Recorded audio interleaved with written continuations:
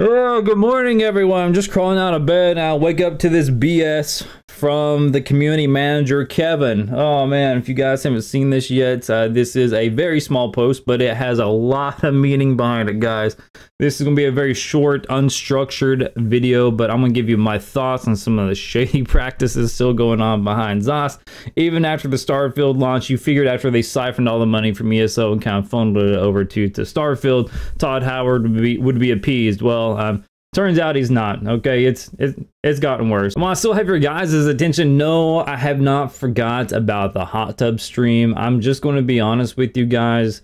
The lady that was going to let me use her hot tub, she's already packed it up. She's going on vacation, something of that nature. So I'm probably going to put out a community post to where I'm either going to have some inflatable stuff in the background. I'm going to play ESO from the little inflatable pool, or I actually do know a couple of people who have a very nice pool. And I was going to go out there and kind of talk with you guys and do, you know, a little bit IRL, because I do owe you guys on that promise after months ago. I feel really bad about that. So yeah, I feel like come clean and address that at the beginning of the video, just so everyone's aware that I'm going to hold myself accountable to that promise. It's going to happen.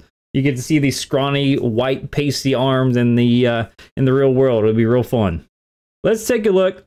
I got hair in my mouth. Let's take a look at this community post by Kevin here. Okay, I got my teabag counter up in the corner. Luckily, we only got 3 to the stream the other day. So, starting today, we are pausing in-game gifting, guys. They stopped Crown Crate gifting months ago. There's 2 reasons. Okay, number 1. People are able to VPN and geotag into third world countries that have a severely reduced cost on the Crown store. You know, for example, you pay $40 for, I think it's like 5,500 crowns, something of that nature, you know, after taxes. There's some countries you can like geolocate into and buy that exact same amount for like $5. So $5 will get you like 5,500 crowns. You know, this is some third world act, something like that.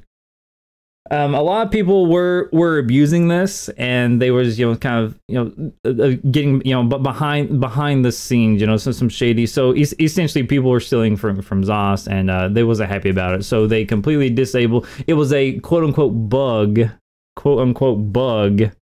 that you could not gift crown crates, and they eventually came out and say, yeah, we disabled them for nefarious purposes, without elaborating on that. Now, while that may be a strong point, I do believe that they are cutting back on RMT, you know, real money transactions.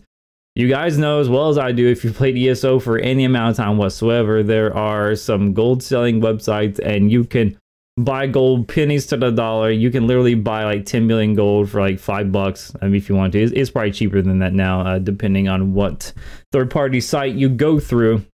And you go to the in-game on PC, NA, the gold exchange rate is like, for crowns, is like 1,100 to 1 crown, something like that. So effectively, you can buy your 15 crown crates. Instead of dropping $40, you can drop like $12, something to that extent, to buy the exact same amount if you just go through RMTing and trading gold for crowns. So apparently, they are not only putting a stop to the crown crate gifting, they're putting a stop to all gifting to further stop that from happening. They're super tired of people using workarounds for the system. You can chalk this up to, hey, you know, they're just devs doing their job. You know, it's illegal to be doing this in some countries. Very few people are doing this, by the way.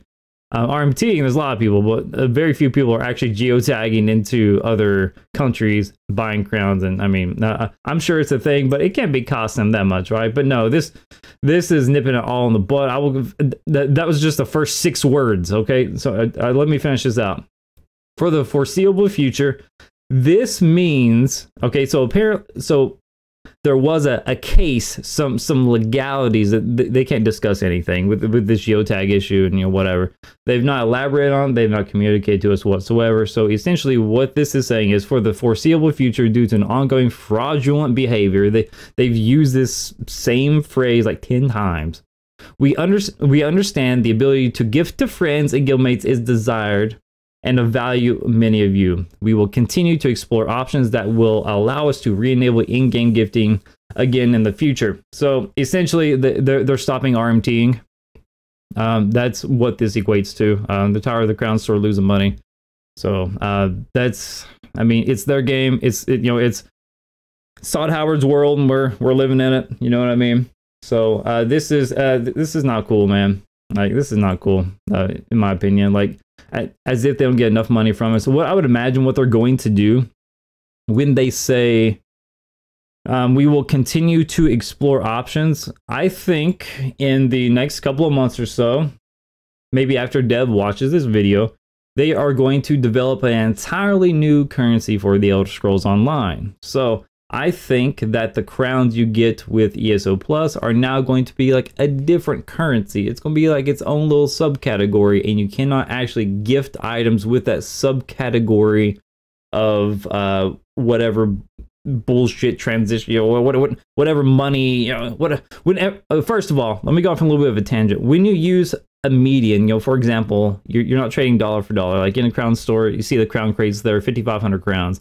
When you use a median, like an in-game currency, like an exchange rate, like 5,500 crowns is equivalent to $40. Why not just say it's $40?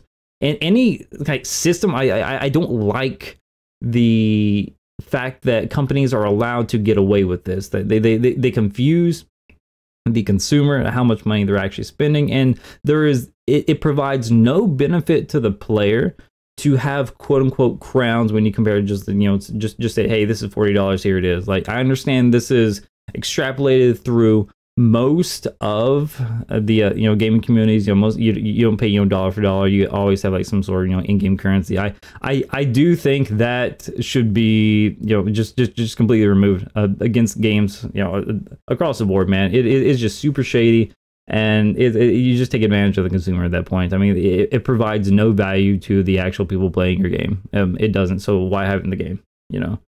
Thank you all for your understanding and continued support. So this discussion has been closed. So yeah, everyone who's geotagging, the whole 8 of you, this sucks for you. But yeah, we can't gift anymore. And again, this is just ZOS trying to milk more money out of their player base, as if they did not already milk enough with the very shady crown store, and again, all that money being funneled over into Starfield, which I've heard conflicting reports on Starfield. By the way, it is kind of copy pasta. You don't really get to explore the planets. I could go off on a whole tangent of why that game is not gonna be fun and not very immersive for single player. Maybe that'll be a video for another time, but I just want to talk about this. I woke up, I'm about to go eat some breakfast. We're gonna be streaming later, and let me know what you guys think down in the comments. Maybe there's something I'm not seeing behind the scenes here, but this just seems like they just want more money. That's all it is. But yeah, let me know what you guys think. Peace.